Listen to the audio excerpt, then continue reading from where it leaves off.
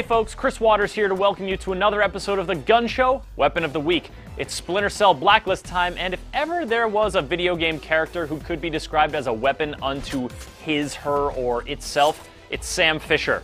What with the grappling, and the punching, and the kicking, and the inburst, double neck twisty, all that cool stuff he does, it doesn't look anything like what I was just doing.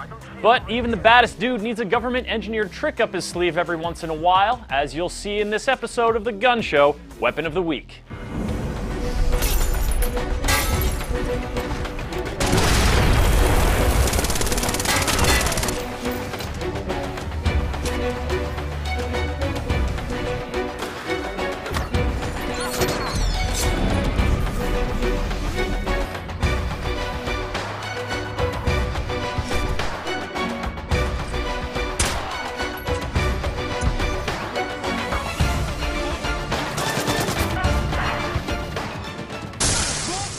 Now, Sam is a tough dude and seems to be recovering from his voice actor-ectomy pretty well, but this is a new battlefield in Blacklist, and he can only rely so much on his old habits.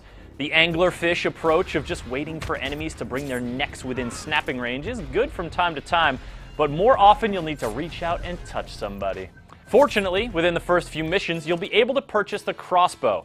Now, historically, the Crossbow served as a quick and dirty way to make Steve's swordsmen deadly at range, but in Blacklist, you can't actually kill anybody with it. This might seem a bit awkward given how delighted we are here with bringing digital death to our virtual victims, but trust us, this thing is cool.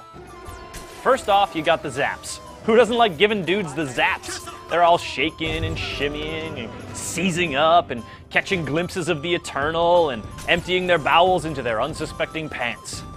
And then there's the gassing, which is actually really thoughtful of you. All these nighttime patrols are really messing with those guards' circadian rhythms. You're just trying to get them back on a nice sleep cycle. Gotta get your 8 hours.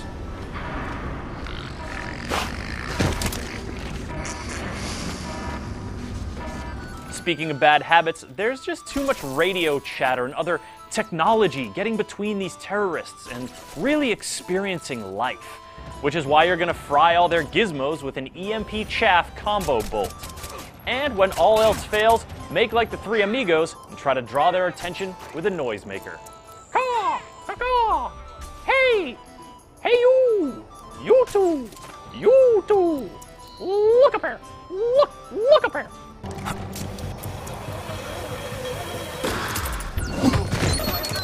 So none of this stuff is lethal, so what? Enemies that are shocked, gassed, EMP'd, or distracted are a lot easier to kill, and here's where you can get creative. Just let your sadistic little imagination run wild.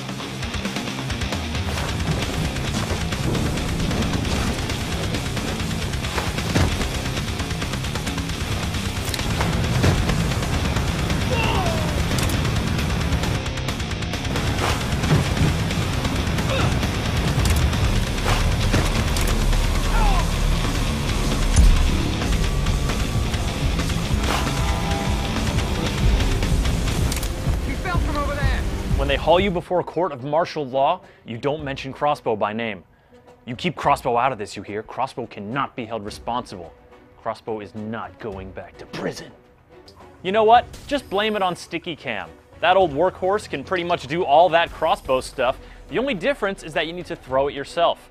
Did you know Sam Fisher was a AAA shortstop with Major League prospects? Well, he wasn't, but he's still got a pretty good arm. And if his rotator cuff is acting up after a particularly vigorous session of hanging from stuff, send in the flying drone to get all up in people's faces and tase them and then maybe blow them up and stuff, you crazy old panther, you. Ah, Fisher. Forget who you're talking to. But for the ultimate in comfort for the aging super operative who cares more about giving his joints a rest than letting some enemy combatants live to see another day, it's gotta be the SR-25 sniper rifle. The suppressor lets you silently sit down any number of normals, but the heavy enemies are a different story. You could jungle gym your way into a position to leap onto these heavies like some wild gorilla, but why not just invest in some armor-piercing ammo and let it do the work for you? Looks like outsourcing is killing more than just America's economy, eh? Eh, Sam? Outsourcing? Get it? Forget who you're talking to. I don't think he gets it. Hopefully these tips will get you started down the path of unraveling or thwarting whatever terrible thing is going down in Splinter Cell Blacklist. We've been keeping up with new releases here at the Gun Show, but we've got some retro delights in store for you soon. So keep those suggestions coming to me over Twitter at CTWaters, and sound off in the comments below over what you're spending your hard-earned Splinter Cell bucks on in the duty-free shopping aboard the Paladin. Shop smart, and thanks for watching the Gun Show Weapon of the Week.